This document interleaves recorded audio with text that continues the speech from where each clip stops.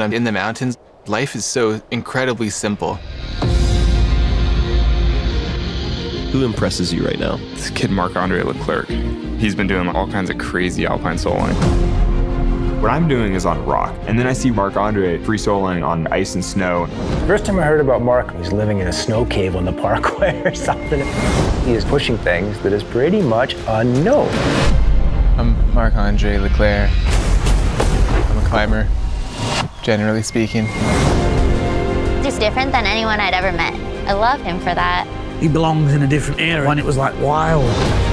I can tell little Marc-André stories all day, but he doesn't even care if anybody ever knows what he's climbing. It's more just to have a casual, fun adventure. I just hope he's careful. Anything could happen. I mean, I know it's dangerous. I'm not like deluding myself that it's not dangerous to go soloing. So why do it? Solo alpinism, climbing big, technical mountains, is more than just a sport. It's only for the very best climbers on their very best days. It's the art of surviving in the most crazy situations. Marc-André had some challenges as a kid. Climbing was like a form of freedom to be himself. When you're in the mountains, it's like all of the superficialities of life just sort of evaporate. Holy smokes! Torre Ager. They're going climbing. Some people consider it the hardest peak in the Americas.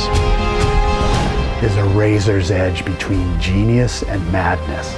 That's a sharp, hard edge to ride. Marc dropped off the radar. A climber has gone missing. If death was not a possibility, coming out would be nothing. Not an adventure and not an art. How was it? Scary? No, not particularly. Just another day out. A really good day out.